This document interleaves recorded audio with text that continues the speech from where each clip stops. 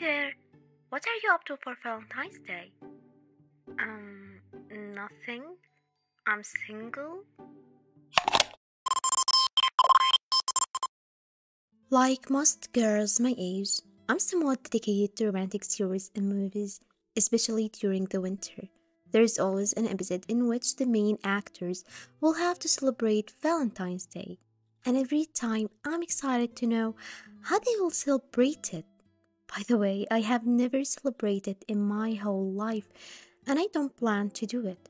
But I am aware that it is a day of celebration all around the world. Gifts, red hearts, huge teddy bears, chocolates, and notes all over the place about confessing love. Be mine, love you, from your Valentine, and blah blah blah. All of this is happening while I'm putting on my pajamas, grabbing my hot chocolate mug, and watching for the 37th or maybe the 100th time another episode of Friends. Valentine's Day is not a big deal anyway, at least not for me. It is none of my business. It wasn't important at all. I didn't even know why I was writing this topic until I thought, what if I was one of the celebrants? What if I was living in a country where everyone celebrates Valentine's Day? You know, the feeling that the celebration does not stem from love but from compulsion. You must celebrate, you must buy an expensive gift, and you must bake something. Even if you don't like the red color or it just seemed disgusting to you, you should wear it, pretend to be happy, and upload a picture on Instagram to prove that you are one of the surviving couples this Valentine. What an ideal partner you are as you celebrate Valentine's Day with your wife or lover. What gift did you buy? Which restaurant did you visit? And how did you celebrate Valentine?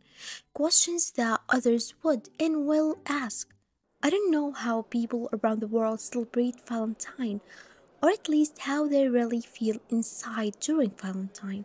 But for me, I think it's a heavy feeling. It is almost like becoming an adult and starting giving Eid gifts to children on Eid al-Fitr. But that's a topic for another episode. I don't claim to have done extensive research on this topic, but in almost every list of most hated holidays, I have often found Valentine's Day on the list or even at the top of the list. It is weird why would people hate Valentine's Day, isn't it? It is a day to love even more. Well, the word hate may seem like an exaggerated word, so let's say the least favorite, the heavy burden, the nightmare. Do these seem like kinder words? No? So let's stick to the word hate. You may think that single people and separated couples and religious people are the only one who tend to hate Valentine, but this is not the case. First of all, what is Valentine's Day about? In my humble definition, as a child who grew up watching episodes of series in which people celebrate Valentine's Day, I think my definition of it is when lovers and married couples go on a romantic date, a date in a luxurious restaurant with candles, gifts, and greeting cards where they can be together without children, obligations, or a heavy friend. That word always came to my mind when thinking of Valentine. But now that I bought myself in the middle of Paris, Verona, or even America as a person preparing to celebrate this holiday, I can feel that it has another name other than Valentine's Day, which is the holiday of competition. How many chocolates did you get on Valentine's Day? How many love letters are stuffed in your closet? And worse, what did you get for your partner? What are you up to on Valentine's Day? The older you get, the more the Valentine's Day tradition of exchanging sweet words and chocolate seems like an indicator of your status.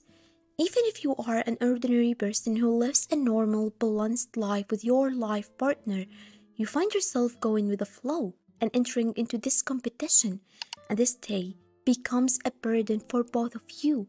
This day will somehow determine your future relationship.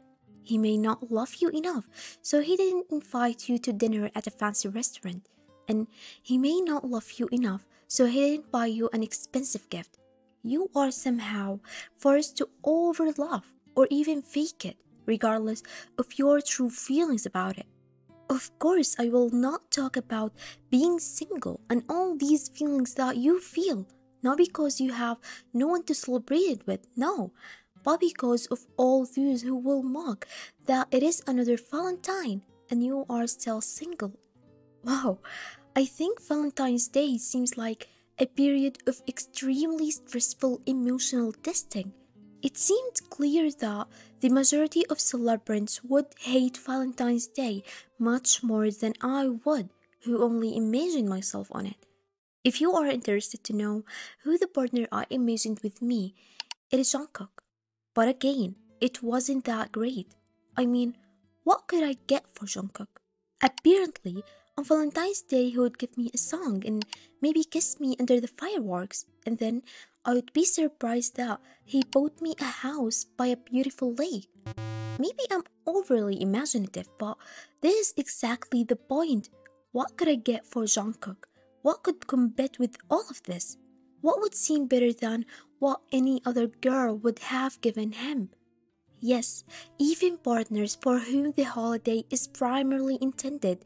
If you dig a little deeper, it seems that most of them have legitimate reasons to hate this holiday or even feel burdened by it to the point that they may not enjoy it. Valentine's Day has become a duty, not a fun occasion. If you are partnered, it is automatically assumed that you should participate in the Valentine's Day celebrations. You are expected to exchange gifts, go on dates, and spend time with your partner. It doesn't matter how you feel about the whole thing, even if you are exhausted. I mean, who's that idiot who gets sick on Valentine's Day? Even if you and your partner are having relationship problems, neither of you probably wants to go out or give the other one a gift. You just can't say it out loud. You don't want people to assume something is wrong with you, even if the only thing you want to do is crawl into bed and never come out.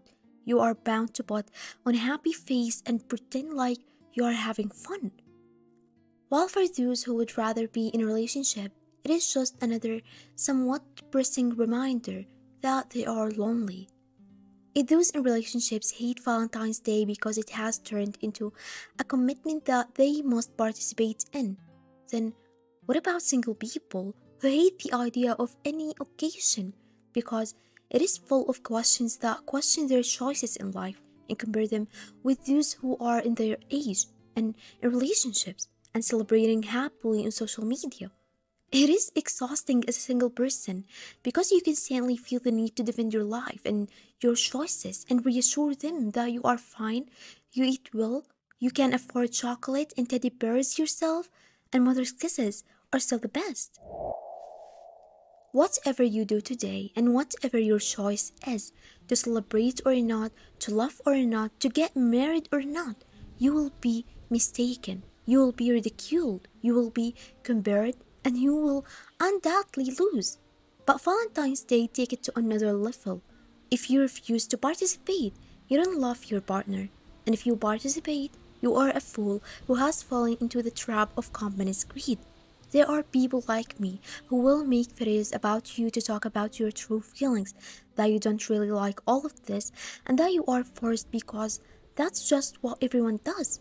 You must do too much, or you will simply not do enough. Can we look at Valentine's Day anymore as something that comes from within us and not as an obligation? If yes, why didn't you celebrate it last month, but on February 14th, you liar? I'm not here to judge you, not really.